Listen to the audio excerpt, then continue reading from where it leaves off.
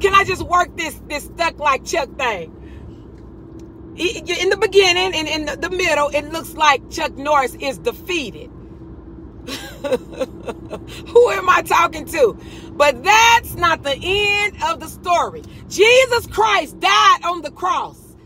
But the Bible says on the third day, he rose. It looks like he was defeated. Baby, it looked like he was defeated. But the Bible says he didn't stay dead. Chuck Norris was victorious.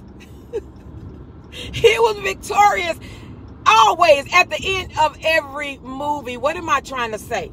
Those of you that feel like you are stuck, like